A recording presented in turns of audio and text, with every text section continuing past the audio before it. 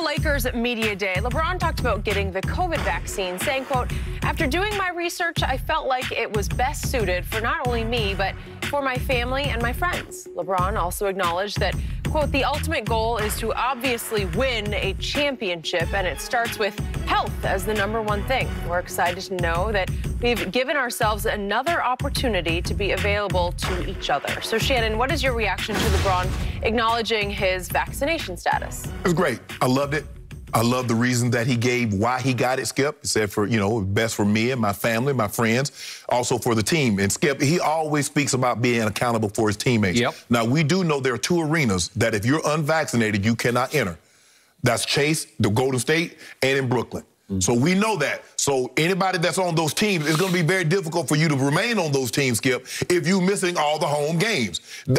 See Kyrie and Andrew Wiggins. And he knows, he says that health is going to be a part of this, Skip. Yep. Unvaccinated, you go into a protocol 10 to 14 days, you're going to miss what? Somewhere between 4 and 5 games over that 2-week span. LeBron says, I want to be accountable for my teammates. Being accountable means being there, being on the floor, being on there, being available on a nightly basis. For me, I also like the fact that maybe there's someone that's a LeBron fan and they're on the fence and they say, you know what?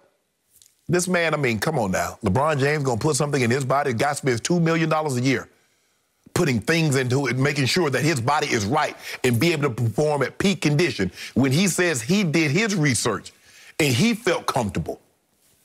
Okay. It took a while, but he got to this point. Right, right. For others that are said, no, I'm not doing it, I don't think it's not going to register with them because, Skip, it seems to be that they're dug in. See, Skip, when you send someone out to register to vote, you're not telling them who to vote for. Yep. You're saying, we just need you to get registered. Now, you hope that they vote for the side or the candidate that you're registered them to get in the vote. You hope that's the case. But now, when you get vaccine, he said, look, I ain't telling somebody what to do with their body. That's their choice. And hopefully everybody, I'm sure he's thinking in the back of his mind, hopefully everybody on my team is vaccinated. That gives us the best chance that on a nightly basis, we're going to be able to be out there on the court, and that won't be an issue.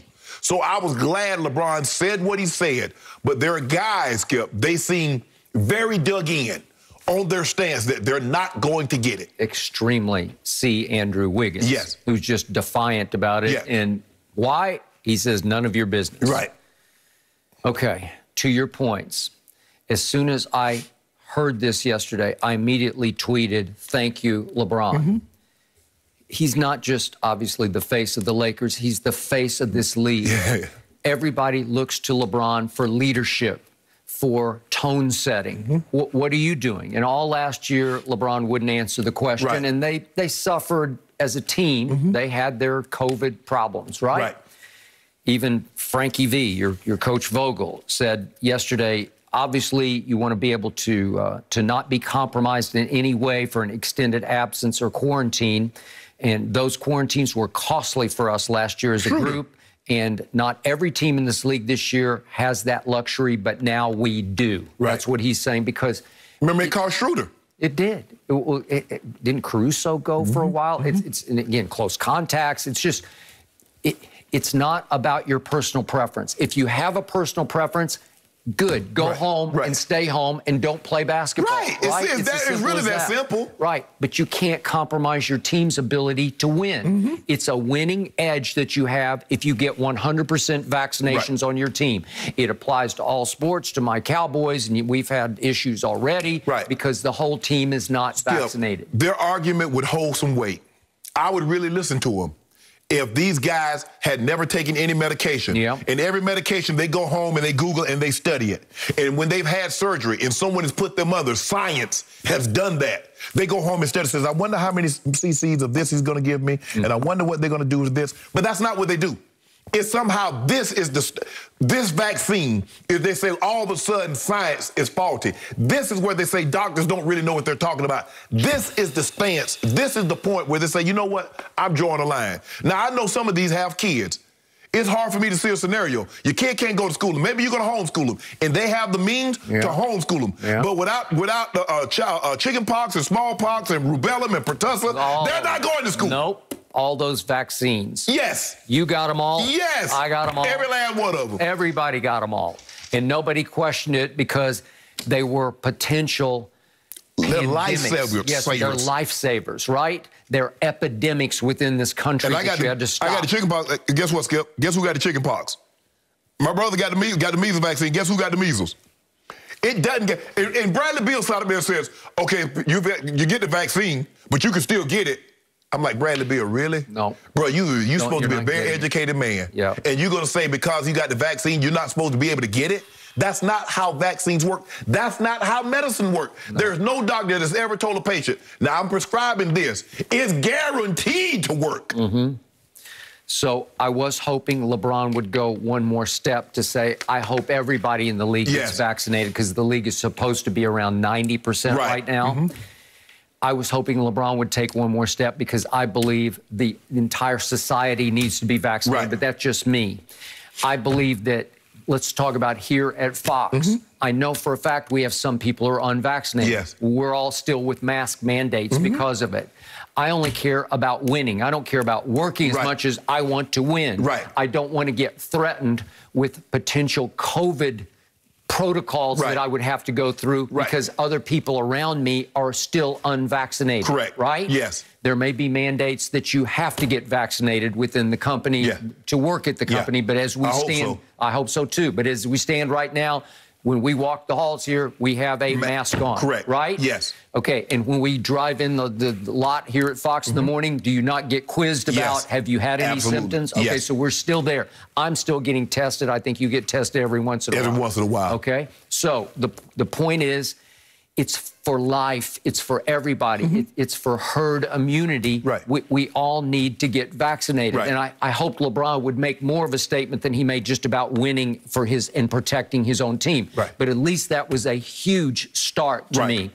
Actually, Anthony Davis went much further, and I got his quote right here, and it didn't gain much traction last night. But Anthony Davis said, so I think that's the main focus for us, making sure that our organization is doing everything we can to help the world, to help the community, and do our part. Yes. Okay, well, I love that, because that's a bigger picture view of it. LeBron's on a hot seat because he is the face of the league. Right. And he doesn't want to say something that would offend Kyrie or put Kyrie in a worse position or Andrew Wiggins. Because then it's going to be, oh, he only taking a shot at Kyrie because Kyrie left him in Cleveland. Okay, you know that's where that's going with that. You know what? I'll buy that. That's a bingo. I would agree. But still, in the biggest picture, LeBron said he had skepticism about it for the longest time. He kept getting asked about it last year. He would duck and dodge the question. Right. But he came full circle to, I need to help protect our team. Right. This is improving our ability to win this year's championship. You better believe it will improve. Skip, do you know how many guys? There are a lot of guys in the NFL that's taking Toradol, that's taking Percocet, that's taking Vicodin, that's taking Naproxen, that's taking Celebrex. Now, all of a sudden, they've taken all those things, which have shown, and they told me, when I was getting it, Skip, they told me. Especially Toradol, it's been such a problem. Give your boy some, because I need to be able to go out there and play, and I deal with the ramifications later. How can I draw the line, Skip, knowing that they're giving me something, and they told me what it can do to me later? How can I draw the line with the vaccine? Talk about, nah, man, you know, science.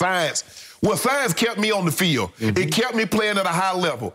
That's what science did. It did. It left you in some... It left you with a fake hip, right? And another one coming in February. Okay, but that's... But I'll be bionic. Okay, but you wouldn't give it up. I mean, that was... Go back and do it all over again. No, you do it Dislocated elbow, fracture. Come on, you just do it because it's what you wanted to do, okay? And if you want to go home and be unvaccinated, I'm great with that. I respect that, but you can't bring it to the confines of work, right? Right, exactly. So even Kent Bazemore said he was sort of the last holdout here, and he said, I didn't like it in the start because it was forced on me. And a lot of people feel like, well, you can't, the government can't force me to take something. They force seatbelts on you. Okay, well, that's... You better wear your seatbelt. Hey, what, Skip, you got brakes, you got airbags, you got seatbelt. Well, if I got brakes, what do I need seatbelts and airbag for?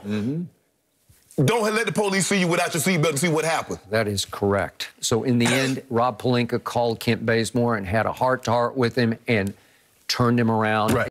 That he plays with and for, he got vaccinated. Right. Skip, how this going to be? You got 13, 14 guys. Nobody got masks on. They'll be able to do everything. And you sitting there with a mask. You got to stand off in a corner. You got to eat by yourself. Right. And if somehow you test positive, all of a sudden you're gone for a long time. They're going to make it hard on you. And you test positive, and then you got close contact. Yep. Man, they're going to be looking at you like, for real, dude? You just got to get vaccinated. It works. And I know there are some side effects, but for the most part, maybe my circle's pretty small, but most people I know don't have side effects. I know COVID got a side effect, too. It's called death. It's called death. And it's still happening. Yeah. Yes. That's the side effect that you don't want. It's called Delta variant, and it's even more wicked than the first round. We all want to get to the other side of this thing, right? That's the goal, right? All along. Okay, we're going to be watching this. And Manny Pacquiao, big news here, is retiring from boxing.